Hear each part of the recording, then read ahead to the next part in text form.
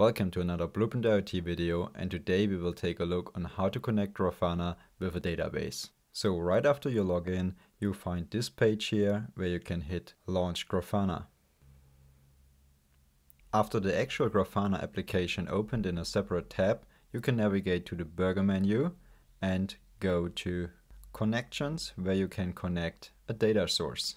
So in our case, you want to connect a SQL database, a SQL database, to be even more precise, a Postgres database. So we will go ahead and search for Postgres. So right here, PostgresSQL pops up and we can just hit it and start right away with filling in our data for our database. So first of all, we have to give it a name. So we go for Blueprint IoT database. Next is the IP address where your database is hosted. So I will cover this up for you.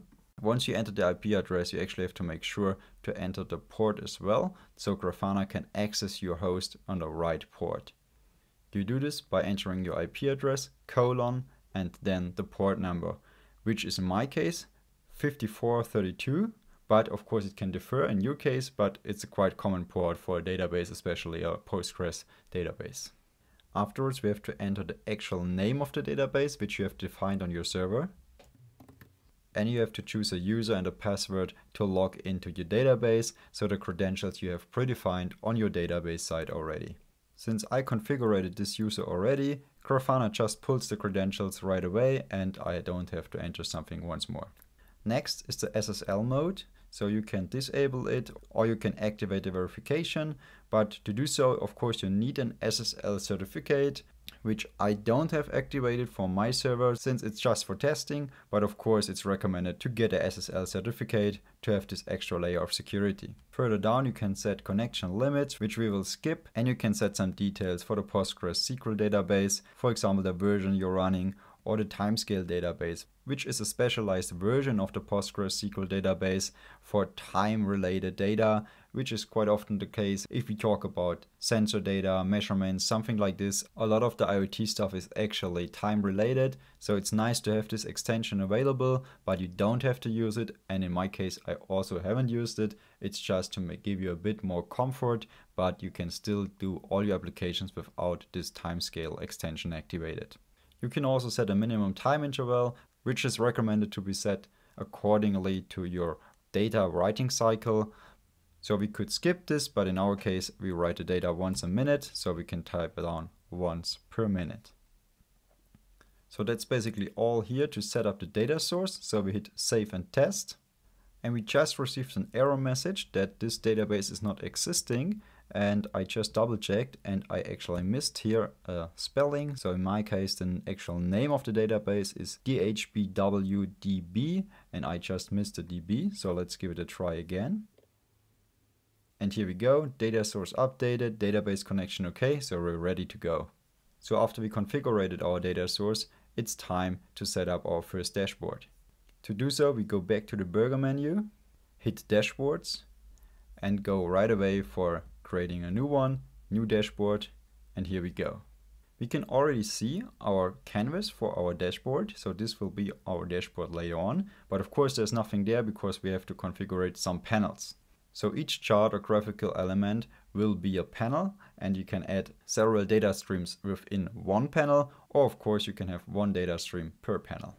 But let's go ahead with the first panel. So we hit add panel. So here we are. It looks a bit complicated, but I will walk you through every element. First of all, we have to choose our data source. So we can just use this drop-down menu and search for the Blueprint IoT database, which is the first one here. So we select this one. Down here at the bottom, we can set our SQL query to actually acquire our data from the database. But before we go ahead with this, let's check out the menus on the top. In the upper right corner, we can actually select time series, bar chart, or whatever kind of interface you want. So time series is a classic chart based on time readings, but of course it could be nice to have all those other options, maybe a gauge to display the actual current value or whatever chart fits your needs of your data. So we will stick with time series as a chart and go down to the data. So first of all, we have to select the table we want to acquire the data from, and you can see right away that Grafana already scanned the whole database for all the tables that are available, and you can just select by type as you go the table you need. So I will go ahead with team 1. And now I have to choose the column, which gets a bit complicated. So first I will choose the value number 1, which is just one of many columns in my database. But of course this value needs to be time related, so I have to add another column, which will be the timestamp, because the timestamp is just one column in my database. Since this data is time related, I have to change the format from table to time series. And what we can do now, and only now after we change to time series, we can give the columns an alias. So our value will function as the value and our timestamp will function as the time.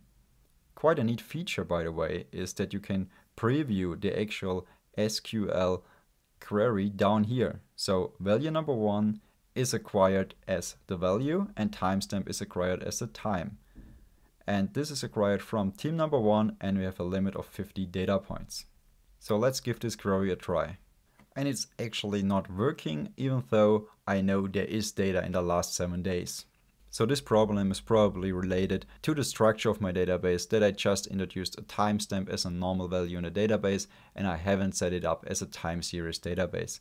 But there's a super simple way to overcome this problem. We just have to order our data. So we turn on the order switch and we choose according to which data it should be ordered, in our case the timestamp. Then we choose descending because we want to have the latest data at the top. And we will just increase the limit to 1000. You can choose whatever you want. Let's hit run query again. And there we go. We can actually see data points which are all at value 11, no matter what was the time. That's actually true.